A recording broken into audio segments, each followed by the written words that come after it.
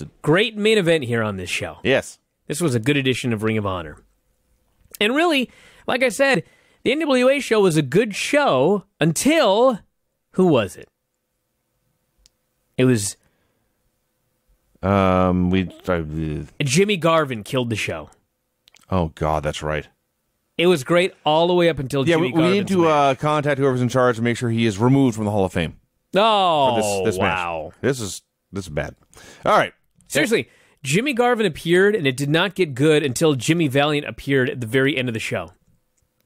Even the Arn Anderson match. And even that wasn't as good as Jimmy Valiant's first appearance.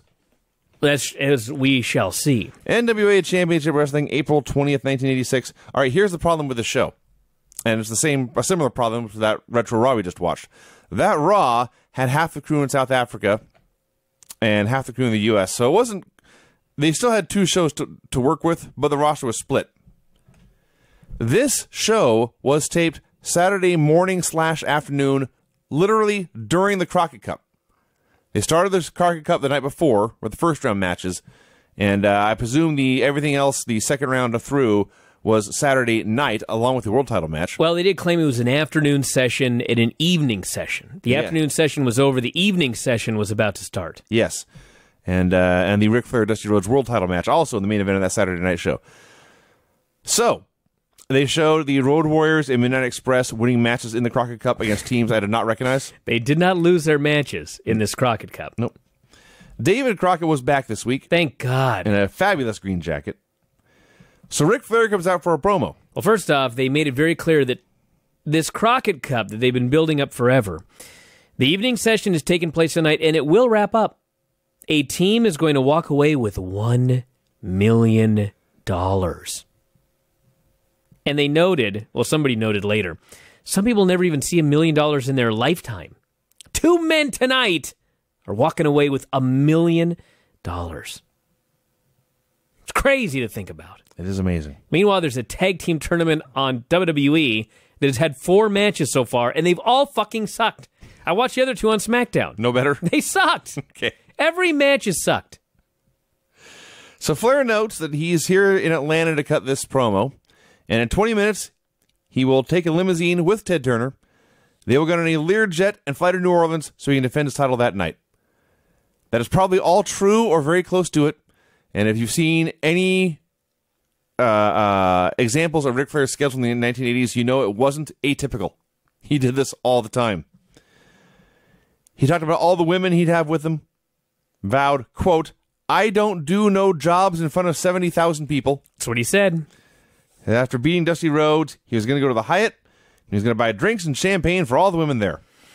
And Man. I would be remiss if I did not note this purple striped suit he had, one of his very best. Flair was the man. Oh, yeah.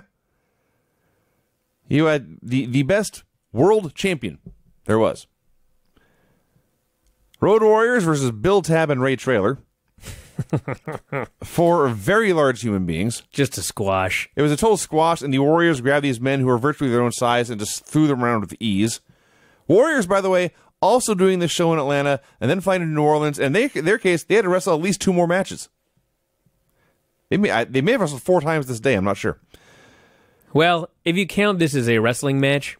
The bell rang. They had a 1-minute squash. They did moves.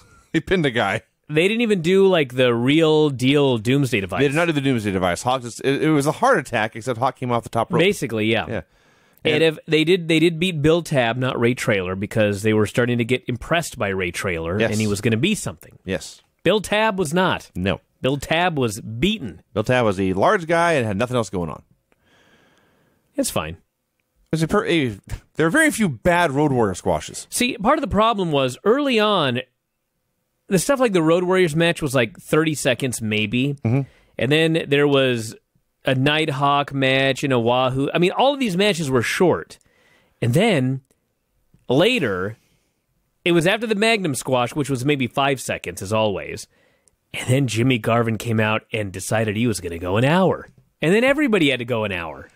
I guess. Couldn't they have just given the Road Warriors 30 more seconds I don't know. and shaved 30 seconds off that Garvin match? I don't know.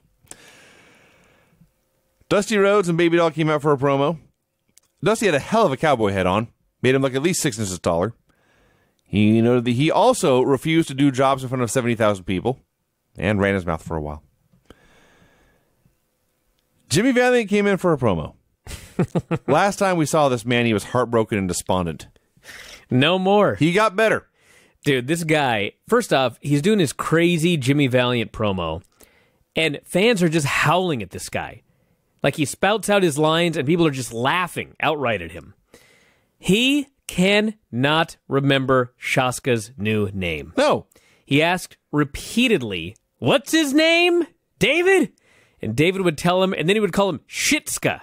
Is that what he said? Which I don't know if he meant to or not, but he kept calling him Shitska. He called him an Uncle Tom. Yes. For betraying the only true brother he would have in this world. He vowed to shave him bald in 85 or 86. Even though it was in 86. My guess would be probably 86. It's going to be difficult to do 85. And it was fucking great. It was absolutely insane. He talked about how Pez Whatley had come crawling to his hotel room early in the morning in rough shape, and he had saved Whatley's life. Then he got Whatley out of a bad situation in a bad joint late at night in Philadelphia. I can only imagine. It's probably all true. And it was great. And I want to add here, I'm using a new text editing software called, ironically, TextEdit. And it has autocorrected every time, and this is relevant. Every time I type Whatley, it has autocorrected it to Whiteley.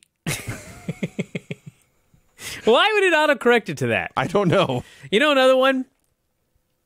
Oh, Tell me. I could go on and on about this goddamn autocorrect on my iPhone. Every time I try to write fucking, it changes it to ducking. Oh, yeah. Have you ever in your life, for any reason, wrote the word ducking in a text message? Very rarely. You're sitting there typing, "I'm trying to type this message, but people are throwing shit and I am ducking." Why the fuck would you ever use the term ducking in a text message? I don't have an answer for that. It's infuriating. Nighthawk versus Gene Ligon. This match went less than a minute, and Nighthawk still managed to flat-out drop Ligon on a body slam. He lifted him up. Well, he's trying to throw him over his shoulder for his finish. I guess. So he technically fucked up his finish, the shoulder breaker. He threw him over his shoulder, and then he just fell off the dude's shoulder. And then he put him on his shoulder again. Did a shoulder breaker again. Hit it. Nighthawk green as grass. Oh, yeah. This may have been his only televised match. I don't even know if he has another one. I kind of hope so. Because he's out of the business. He's not very good. Like next month. Yeah. The Rock and Roll Express got a promo. Oh, my God. This team... How was can you around- hate this show? How is it possible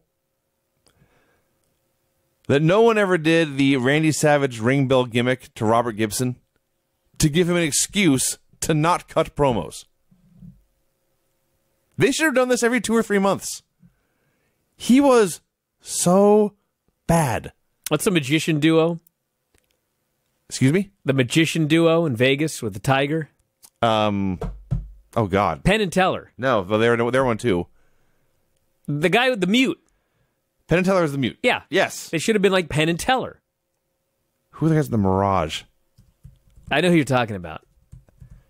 Oh, my God. How can I not remember this? Siegfried and Roy. That's right. Siegfried and Roy. They should have been like Penn and Teller, It should have been like Penn and Teller. where one guy did all the talking, which would be Ricky Morton, because he was awesome. You know what's funny about this team? I always voted for the Rock and Roll Express to go into the Hall of Fame, the Observer Hall of Fame. I argued it every year, and Dave would say no, the Midnight Express should go in, but not the Rock and Rolls. And I would always remember that when I was coming up in wrestling as a young grappler, everybody would tell me, because I was small, I was a babyface, and they would say, you got to watch the Rock and Roll Express, and you got to watch Ricky Morton. Learn how to sell and be a great babyface. It's all I heard. But when I think about it now, Robert Gibson is in the goddamn Hall of Fame. You know what I mean? He was a competent wrestler. He was a good wrestler. It's not even like... A miserable promo. It's not even like Ricky Morton was the good worker and Robert Gibson was the good talker. No. And so you put them together and you've got a great team. It was like, this was Ricky Morton was the tag team, and then there was a guy. Yes. You had to have because the little girls, you had to have a brunette and you had to have a blonde. Okay. That's just how it went. And this is the brunette they found. Yeah. You with the eye. Come here. Yeah. Marty Jannetty has an unfair reputation as far as being the worst half of a tag team. No, he doesn't. You weren't at WrestleMania weekend when he was gallivanting in a fucking in fountain. 2016. Yeah. The gap between Morton and Gibson is much greater than the gap between Shawn Michaels and Marty Jannetty. Absolutely correct. Okay. So Morton cut a promo. Nothing against the guy. No. But he was just terrible. This Ricky Morton dragged him around for a decade and made him a star. Ricky Morton was phenomenal. And he cut a great promo here. Ricky deserved to go in the Hall of Fame all by himself. So I'll put the whole goddamn team in. It should have been Ricky Morton going in twice. And then not Gibson. So it'd be the Rock and Roll Express, Ricky Morton, and Ricky Morton. The Rock and Rock Express. Yeah. He's more of the role. All right. I don't even know how to argue that, so I'll move on. Because Robert Gibson was just a rock. I see. He certainly wasn't the Rock. He could have been a stone. Okay. Ricky did all the work. Wahoo McDaniel versus a terrible wrestler named Vernon Deaton. Oh, come on. Vernon Deaton cannot take his snapmare correctly. Couldn't do anything. Couldn't do anything. Wahoo goes to throw him out of the ropes. I was a terrible pro wrestler, and the first time someone threw me between the ropes to get out of the ring, I did it exactly right. Vernon Deaton getting thrown through the ropes out of the ring, he would have been safer jumping out of a helicopter. He catches himself to the ropes, he gets hung on the apron for a while, and then he just drops and disappears. Wahoo used a lot of chops. He used a lot of face holds. Not head or neck locks, face holds. And finally, he goes for the chop elbow smash combo, but he hits the chop, and Deaton takes a bump for it, and then sits up like The Undertaker. So as he's sitting up, Wahoo says, fuck it, and drops an elbow very hard into his head anyway and pins him. A bad match. You know, first off, David Crockett, thank God he was back because he loves the shit out of these chops. He'll chop anything in sight, he screams. Which would have been a great vignette. Which reminds me that when I was also a young grappler, I would open up the door and I'd practice chopping the door frame. So I learned how to throw chops. Just chop that damn door frame. Because I was like Wahoo. Except Wahoo was the legit... He came off as the toughest fucker around. He was 48 years old. He hardly had the best physique. He didn't move fast, and he didn't do anything flashy. But when he got in there and he beat the shit out of Vernon Deaton, all you could think was, I gotta stay away from this fucker. Yes. Because he'd beat the shit out of me. Oh, yeah. There's no doubt. This was a tough old bastard. And I say that with all possible respect. So Paul Jones and Shaska Whatley cut a promo. They get introduced. They immediately begin shouting over each other. It's very chaotic. It's very loud. It's hard to keep track of what's going on. I believe they were talking about Jones said he wanted Valiant back, so now they can finish the job, and they don't want to finish the job over the telephone. So we ended up going back to watch this whole thing. I encourage you all to go watch the segment. Watch Paul Jones, and particularly just watch the tone of his skin. Because he literally changes from tan to pink to red right before your eyes. I swear to you, you can see the color taking over his face. It is amazing. Are you ready for me to play this? I'm ready if you are. I queued this goddamn thing up because...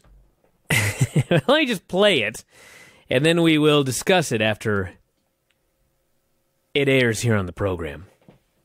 Shaska Whatley, or as he was also known as Shitska Whatley, and number one Paul Jones. Paul Jones, Shaska Whatley, you've been asking about Jimmy Valiant, and we heard Jimmy Valiant, and he... You know, Jimmy Valiant scared me for a while because I didn't think he was coming back.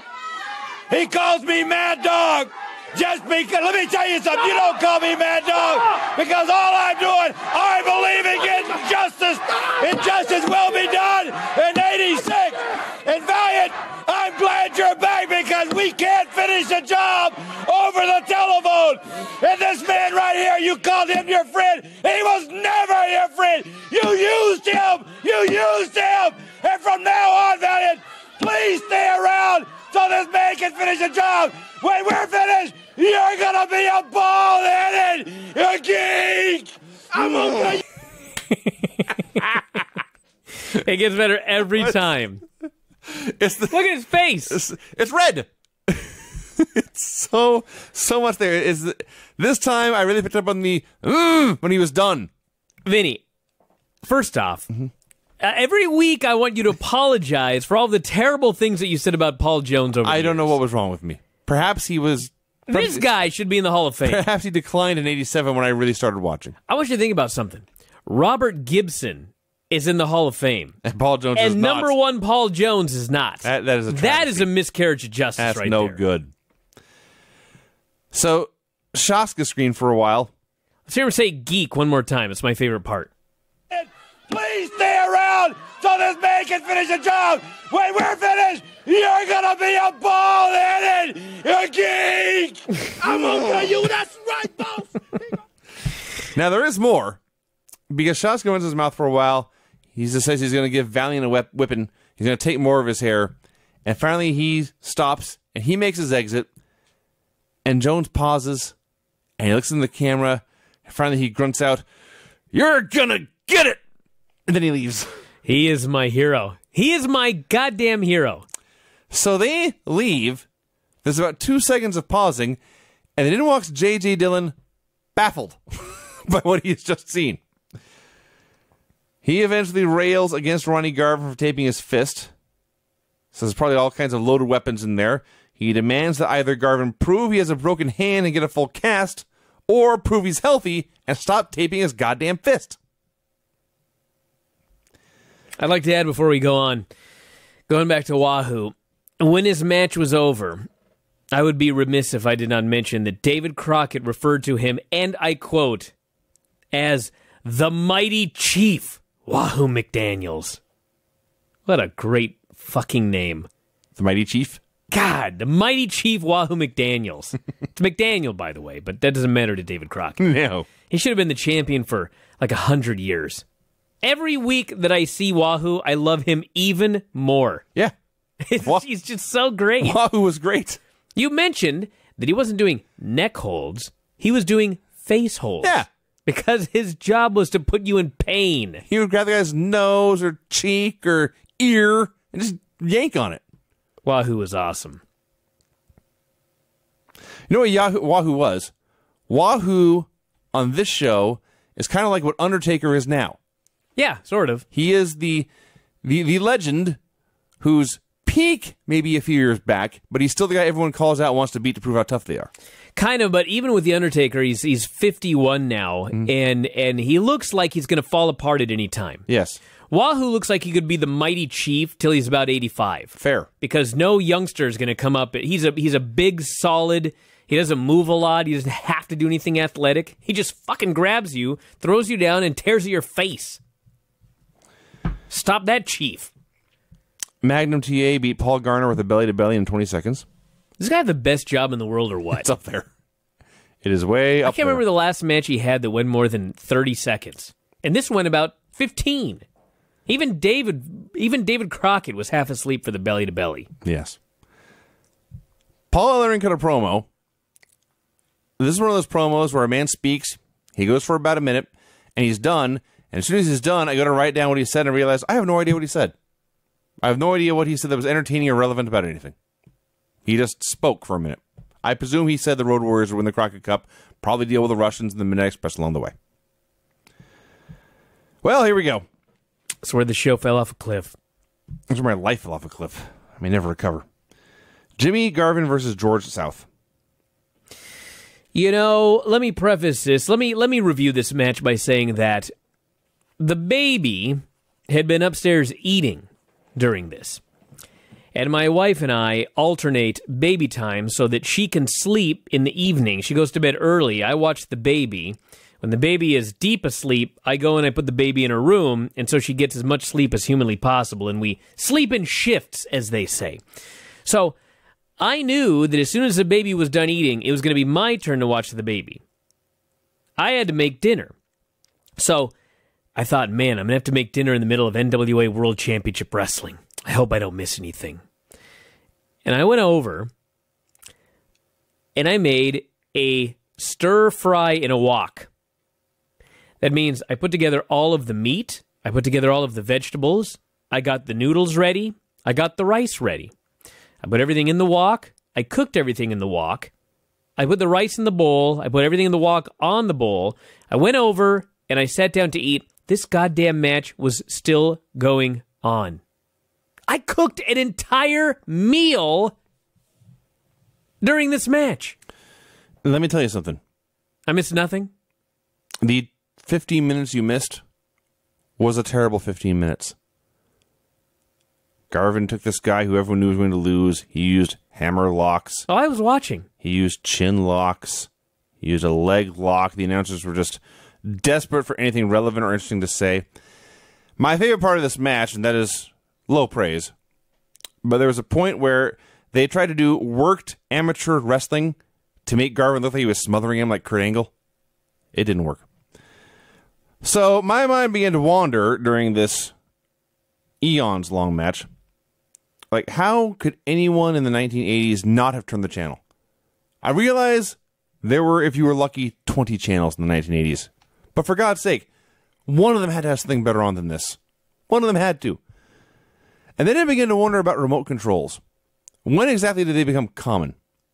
I think we got our first one around this time. Perhaps in the 1980s, they weren't common. Obviously, they were invented. But maybe most people didn't have them.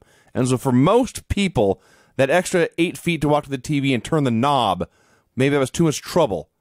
And so they stayed on this match. But otherwise, I cannot fathom anyone staying tuned into this. In about a day, Garvin won with the Brainbuster. You know, when I was young, around this time actually, my dad had a remote control, which was a long stick that he had cut a notch into the end of. Your dad is awesome. And he would reach that stick, and he would somehow get the notch. This was the most impressive thing about it. He got the notch on the knob, and he would turn the channel. Yeah.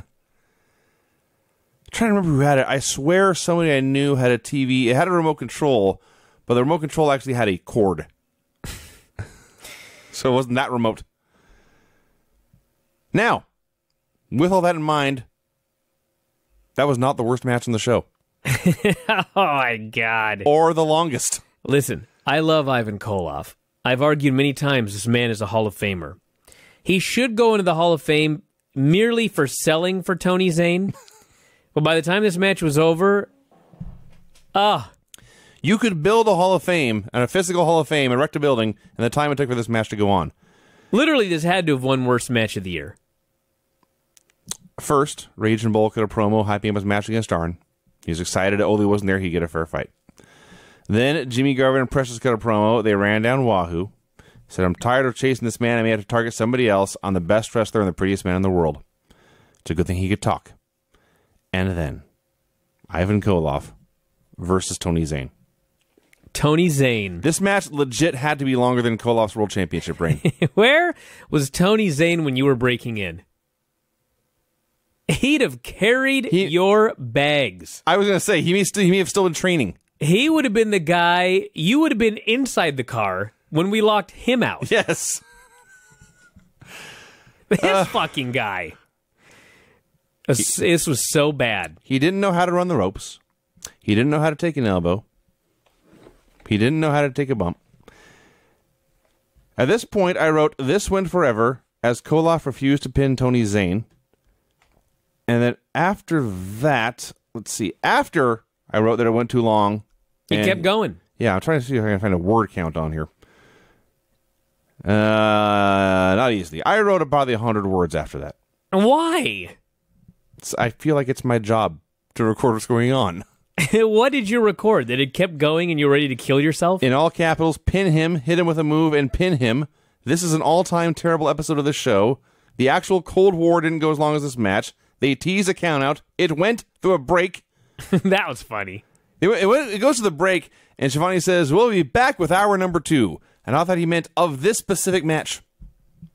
Zayn made a second comeback. You know what's funny?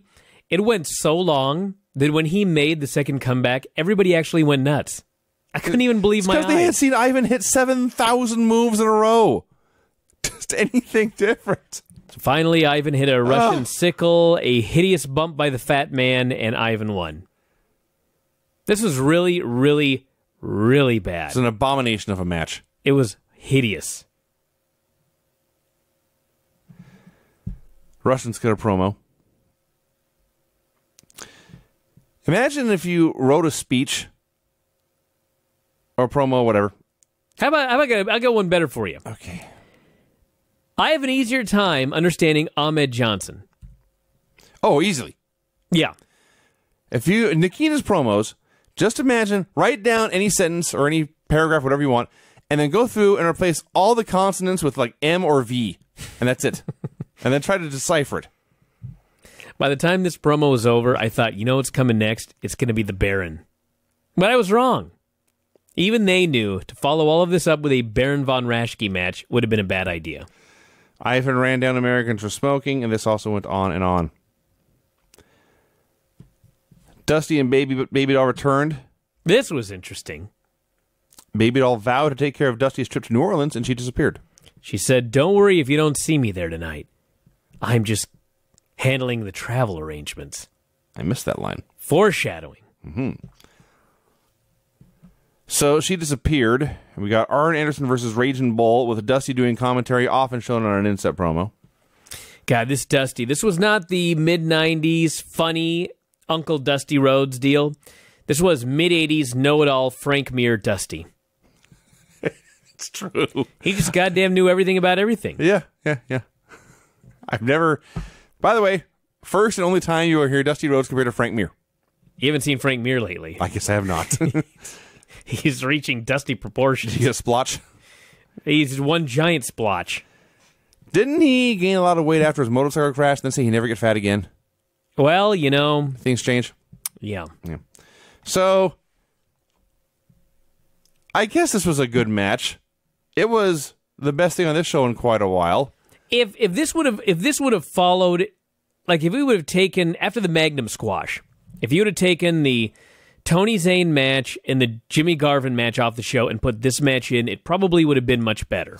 But it followed such insufferable action.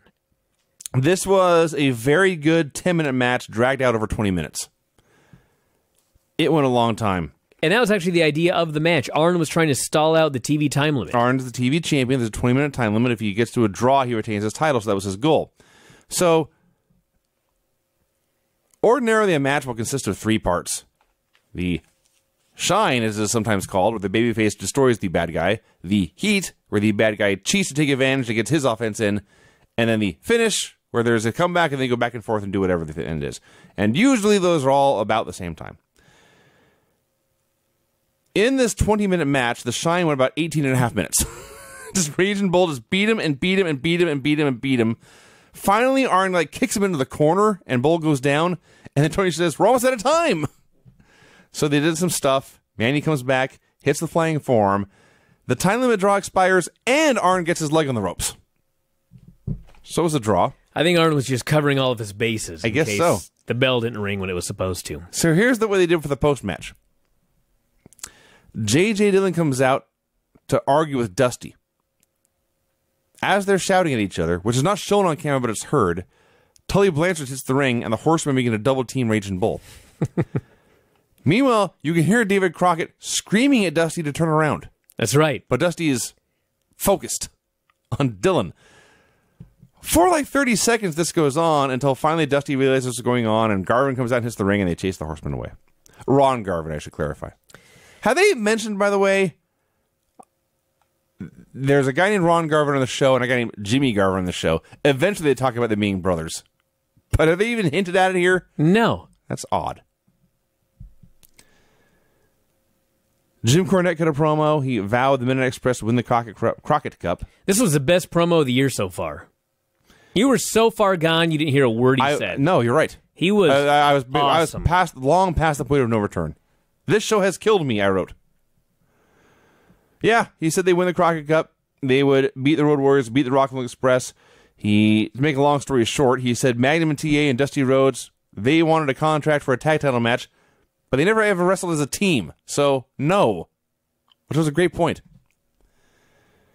We got the Midnight Express versus Art Pritz and Bob Pearson. The highlight was where Bobby Eaton dragged one of the geeks over to the announce desk. This would be Pearson. So Schiavone's microphone could pick up his screams. Listen, God bless this Pearson fella. I could not find a thing about him. There was a Bob Pearson that recently passed away. I don't know if it's the same guy. I have no idea. All I know is he was a different kind of appalling jobber. He looked about 55 years old, bald on top, didn't even trim the rest, totally pale, hairy, and skinny. Perfect. And he was beaten unmercifully. That's what jobbers should be. They hit him with a bombs away knee drop, and then they go and they're going to hit him with the skull-crushing finale, Dennis Condrey. The Miz's goddamn finish. Every time that I've seen Dennis Condrey do this, I've been blown away by how awesome this move looks. Because when Miz does it, it doesn't look this awesome. No. Well, it didn't look awesome here either. Because Bob Pearson could not get in the proper position to take the move, number one. And number two, I thought that he was going to be killed taking this move. Yeah, but he lost. Dylan and Blanchard came out for a promo.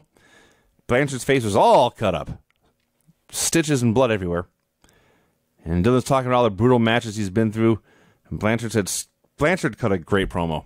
I was awake enough to recognize this. He says, scars like this were the sign of a man who had survived and thrived in this business. And through all the damage, all the barbed wire matches, all the strap matches, I'm still here. I'm still a champion, and I'm still talking. That was great. Called Baby Doll a moose again. A few people called her a moose. I think Cornette did too. That's right. It's her gimmick. She's a moose. Mm-hmm. It's not very nice. No, I suppose it's not. Ronnie Garvin cut a promo considering his taped up fist. The NWA apparently wants to bar him from wearing tape on his fist, but it's just a rumor because nobody's told him anything yet. I see. What an organization. And then he said, I'm even dangerous when I'm asleep. He said, I'm dangerous either way. I'm even dangerous when I'm asleep. The hell does that mean? Let's not find out. So Ronnie Garvin wrestled Brody Chase.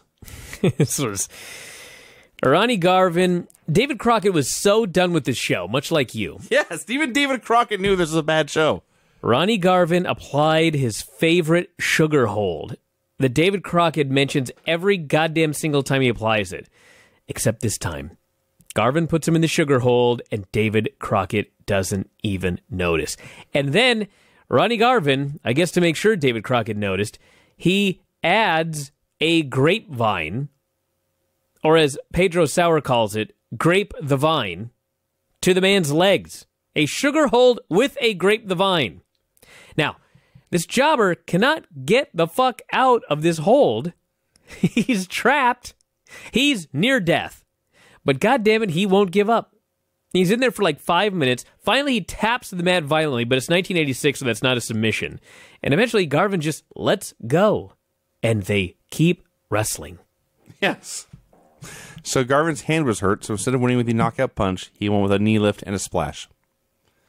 It's too bad Garvin was such a shitty promo because he did come across like a tough guy, and he had great matches. Yeah. Even the squash was a fun squash, mostly because of the sugar hold with the grape the vine. The main event was the Boogie Woogie Man returning for another promo. Jimmy Valiant comes back. He's already done a promo an hour earlier. Yeah. He cannot fucking remember Shaska Watley's name. He asks for the third time, what's his name again? Shiska. He also can't remember Napoleon's name. No, he's talking about how Paul Jones is a complex because he's so short. And he turns to Tony and says, who's that guy who put his hand on his chest like this? Tony just says, Napoleon. Napoleon! That's it. He's ranting and raving, and he explains. In his words, he has been talking to the brothers on the street. The real brothers. And they said, Shaska, he was no brother. He vowed again that Paul Jones would be bald, and then thanked the Lord above, this show ended. A historically awful program. Oh, come on. This was the best thing on the show. They're both... Fine! This is the best feud. So what? They're both threatening to shave the other one bald. That's true. One of these men, at the end of the day, is going to be a bald-headed geek. Or, as Paul Jones would say, A geek. Mm. It's a 3-syllable word now. And the middle syllable is really long. One more time. I got it right here. Be a bald-headed geek! I'm gonna tell you that's right, folks! Oh, my A Lord. bald-headed a geek. And why does everyone like to mention it's 1986? Why is that such a big deal It's in so 86? important. I'm going to get my revenge in 86. And It's everybody. It's April. If it was the new year, okay. No.